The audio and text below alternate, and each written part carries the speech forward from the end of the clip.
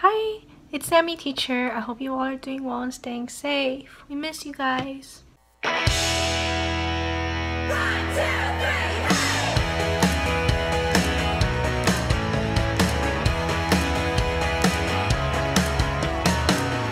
everyone has a part to play. Everyone has a choice to make. Everyone has a prayer to pray. We can all do the right thing. Let's encourage and help one another right now. Tell the world and shout it out. Let the name of Jesus loud. Let's go, share love and tell His story. We're gonna tell the world and shout it out. Let the name of Jesus loud. Let's go, share love and tell His story.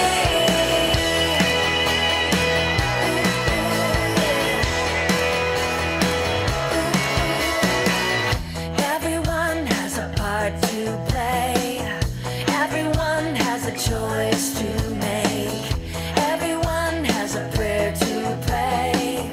We can all do the right thing. Let's encourage and help one another right now. Tell the world and shout it out. Let the name of Jesus loud. Let's go, share love and tell His story. We're gonna tell the world and shout it out. Let the name of Jesus loud. Let's go, share love and tell His story.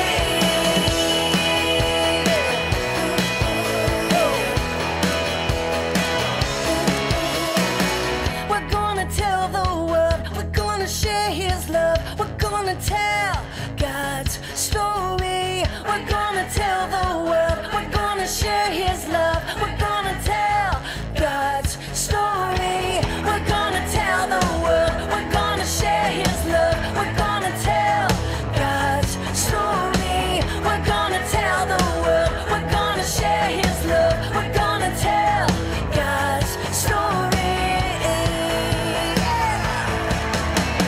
Tell the world and shout it out. Let the name of Jesus loud. Let's go, share love and tell His story. We're gonna tell the world and shout it out. Let the name of Jesus loud. Let's go, share love and tell His story. We're gonna tell the world, we're gonna share His love, we're gonna tell God's story. We're gonna tell the world, we're gonna share His love, we're gonna tell God's story.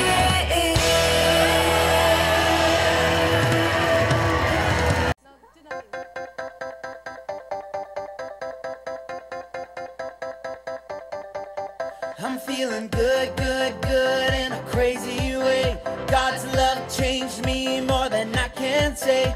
Can't keep this in, gotta let it out. Gonna tell the whole world that your love is spinning me round and around. Yeah, it's turning me upside down. I can't believe the way you love me more than I can contain. I'm gonna turn around and give it away. Oh, oh, oh, oh, oh, oh, oh, oh, I'm gonna give it away. Oh, oh, oh, oh,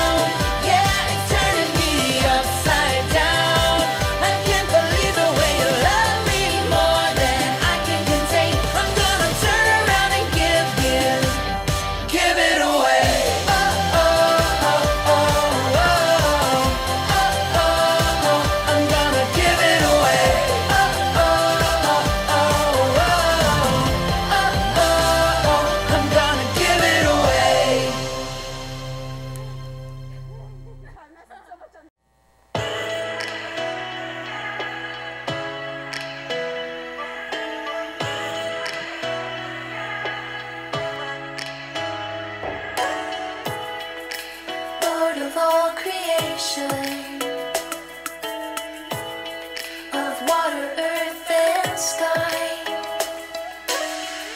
The heavens are your tabernacle. Glory to the Lord on high. God of wonders beyond our galaxy. You are holy, holy. The universe declares your majesty. You are holy, holy.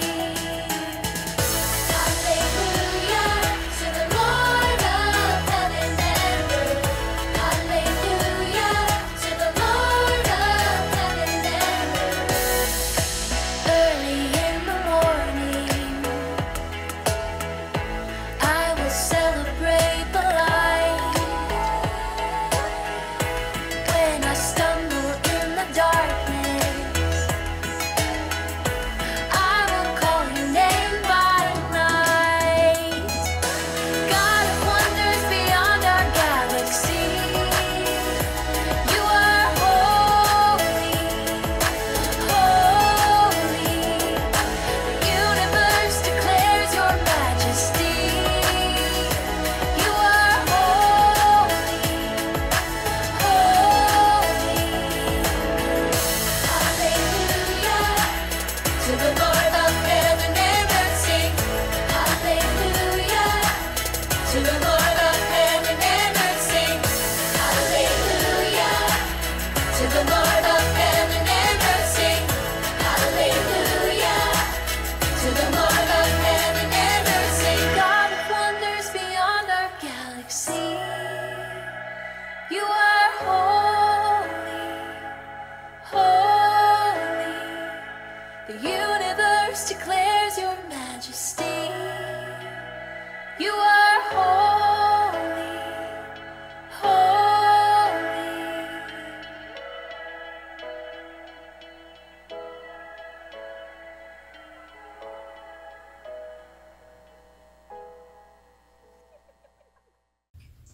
Let's pray. Dear Heavenly Father, thank you for your love and grace. Even though we are going through a tough time because of coronavirus, we have hope in you and trust you as our Lord. Please heal the sick and help the needy. We pray that you would comfort those that are brokenhearted and bring them closer to Jesus. Lord, thank you for giving us the online worship service today, and please lead us with your Holy Spirit. Also, give us wisdom to understand your word and to know you more. Help us love you and our neighbors. Thank you for being with us all the time. In Jesus' name we prayed. Amen. 하나님 정말 감사합니다. 지금처럼 어려운 때에 코로나 바이러스로 이루어진 힘들 때 같이 있어줘서 감사합니다. 하나님 그리고 또 하나님 같이 가족이랑 같이 잘 놀게 해줘서 감사합니다. 하나님 그리고 또 가족이랑 같이 밥 잘 먹고 잘 놀게 해줘서 감사합니다. 하나님 근데 우리가 어쩔 싸우고 떼고 주님 안 좋아하는 거 한데 제발 용서해주세요. 하나님 그리고 또 빨리 다시 교회 가서 주님을 예배하게 해주세요. 하나님 그리고 또 다시 학교 가고 해서 하나도 아픈 친구 없이 잘 만나게 해주세요. 하나님 감사합니다. 예수님을 기도했습니다. 아멘. Good morning, ESCC Elementary friends. I'm really glad to see you guys again. And I know that about 2 weeks are left until school is over. So I hope that you guys stay strong and finish strong. Make sure you guys do all your homework and all the readings and physical activities, walking, jump roping, and jumping jack. Okay, so make sure you guys stay strong and finish strong. Okay. Today I have few papers that I'm going to show you, and I want you guys to guess what I'm going to be talking about. Okay, so here is a scepter. It's called scepter. So this is the first picture, okay, the first hint of today's story, okay. And the second, this one, as soon as you see this, you might guess who I'm going to be talking about today, okay. It's Queen. All right, and then lastly, it's a verse. I'm not going to say the name of the book because then I will be giving out the answer. I'll do it even though it's against the law. And if I die, if I have to die, I'll die. Okay? It says, I'll do it even though it's against the law. And if I have to die, I'll die. Okay? So who do you think I'm going to be talking about today? Yes. Today I'm going to be talking about Queen Esther. Okay, so we'll be back after this video.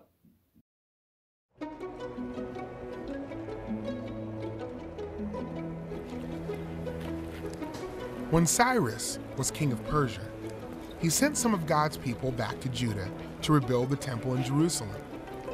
God's people were called Jews because they were from Judah. Though some Jews returned to Judah to rebuild the temple, many Jews were still in Persia when Ahasuerus became the new king of Persia.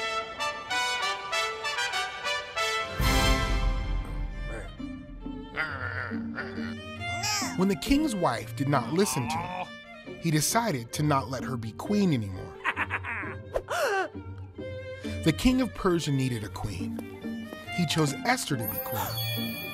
Esther was very beautiful. She was a Jew and had been raised by her cousin, Mordecai. Esther did not tell the king that she was a Jew. One day, Mordecai heard that Haman, a very important leader who worked for the king, was planning to kill all the Jews. Mordecai was upset. He was a Jew. He did not want all the people he loved to be killed. Mordecai and all the Jews cried. Esther did not know what was wrong. She sent a messenger to ask Mordecai why all the Jews were upset. Mordecai told Esther about Haman's evil plan. "You have to do something," Mordecai said. "You are the queen. Ask the king to stop Haman. Ask him to save the Jewish people." Esther sent a message back to Mordecai. "No one can approach the king unless the king calls for that person first," Esther said. "The punishment is death. Unless the king holds out his scepter, then you may live." Mordecai encouraged Esther to think about it. "You are a Jew," he said. "If you do not stop Haman, he will kill you too. Maybe this is why you are the queen. Maybe God put Esther in the palace to save her people." Esther asked Mordecai to gather the Jewish people and fast. They would not eat or drink for 3 days. They would pray to God for help. Then Esther would go to the king. She was willing to die to save the Jews.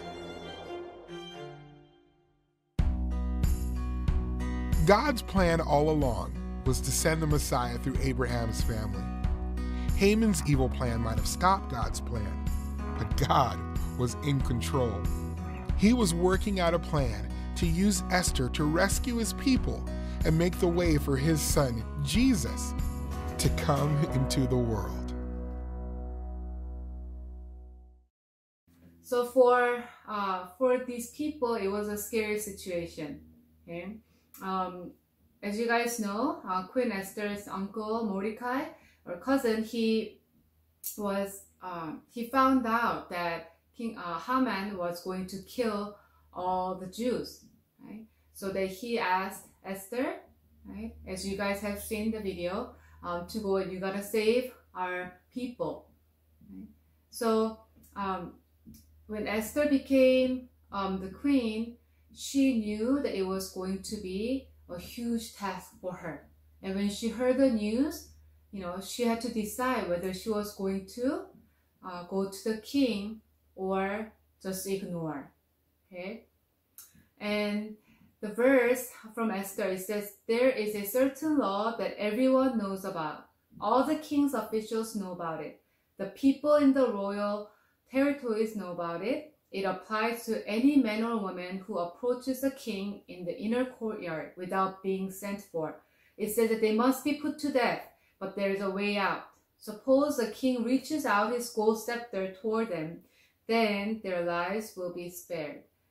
But 30 days have gone by since the king sent for me. Okay, so she knew that if she just went to the king without being called, it says that that person is going to be killed unless the king reaches out the gold scepter. Right? So I'm sure she was really fearful. Right? And in her heart, I'm sure she knew, right? But also she was afraid that she might be killed. Of course, right? Who would not be afraid if we knew that we were going to be killed, right? And she was not even sure if the king was going to save her. Okay? So in this kind of situation, right? Either she's too afraid to carry out God's calling and purpose, and other one is she can be faithful and obey in spite of being afraid. But she had to decide whether she was going to help out and save God's people or just ignore and just save herself. Right? But what did she do? Right? It says, go gather all the Jews who are in Susa and fast for my benefit. Don't eat or drink anything for 3 days. I and my attendants will fast just as you do. So as you guys can see on the PowerPoint, it says faithful equals obedience plus God's promise. Okay, God promised that God was going to save his people. That's God's promise. And we know that God's promise is always, right? He's always faithful. He never changes, right? But also there has to be our obedience. There was Esther's obedience, right? And that is faithfulness, right? That's being faithful. When we obey, we don't just obey because we think that we can do it or we feel like, we are able to accomplish, but we have to believe in God's promise. That's why we are able to obey in fearful situation. Even when we're afraid, we can still obey because we know that there is God's promise that never changes. So there are many situations, right? Even for Esther, when she had to face, maybe she might be facing death, right? And she was fearful, but she realized, right, that she needed to be a part of God's big plan to save God's people. And it was according to God's plan that she was there at that moment. And she believed that God is going to use her obedience and use her faithfulness. So when she obeyed and she fasted, and you can see, right, that she is depending on God. She's asking God for his help because she knows that it is ultimately, right, God's plan. That God is going to carry out his plan when she obeys. So she fasts, she doesn't eat or drink for 3 days, and she asks people to pray with her. Right? And also Mordecai prays, and he puts on sackcloth, mourning that, please save my people. And of course, God has answered their prayers. And God knew their hearts, their obedient heart, their faithfulness, right? So God, in the end, saves his people. And we know that God is in control over the universe. Right? Everything that happens, it has to be passed by God. I have this picture, okay, and you will see this heart. Right? It's like a puzzle. Okay? And think of it as the heart is God's big plan. Okay? And do you see those missing pieces? Right? God uses his people to carry out his plan. It could be you, it could be me. Sometimes God uses young people, God uses old people. Okay? But God has a plan for everyone, for everything, in every minute.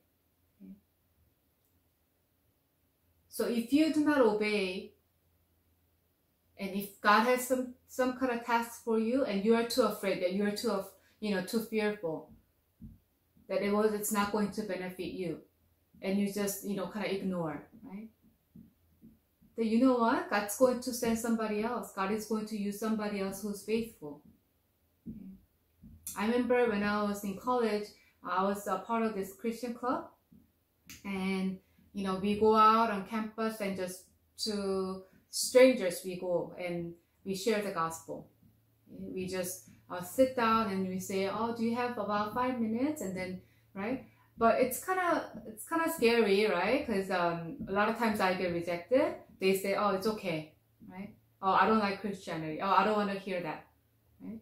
But we still go because we want to be obedient to His word. And I knew that when I went to the college, that God sent me there for a purpose. And there's so many people who are lost. And there are many days that I was able to share the gospel and pray for them, and many people came to know Christ. But there are also people that rejected. And but I know that it's God's plan. Right? I cannot change their heart, but I'm going to be that part of God's big plan. So I want you guys to know that you are part of God's big plan. When God calls you to be His child, you are part of God's big plan. Okay, but now that it's your turn to either decide whether you are going to obey, even though it might be fearful, it might be you might be a little afraid, okay? Or you can just have someone else be part of God's big plan. And there might be times when God wants you guys to go up to some friends that are maybe may not have any friends, right? It's difficult, right? Because you have your own friends. You don't want to go up to that person who is being bullied or who's lonely. But if God is convicting your heart, right, and say, hey, I want you to go to that friend and talk to him, right, or talk to her, be her friend. And you might think, oh, I don't know, I'm too afraid that my friends might make fun of me, right? Or they might leave me. But if you know that the Holy Spirit works in your heart and you know that it's from God, okay, I want you to take that action and see what God does. If Esther did not obey, right, she would not experience that, God's power, right, and God's work. But because she obeyed, even though she was afraid, she was able to experience God's God's power, she was able to see, right, that God was in full control all along, right, and all her life. So I want you guys to remember through Esther's story that you guys are part of God's big plan. We might not see everything, right, but God is even now, He's calling you to carry out His task. It doesn't have to be something big like saving a nation, saving people.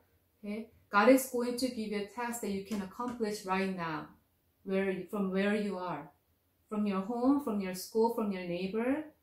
Okay, just little things.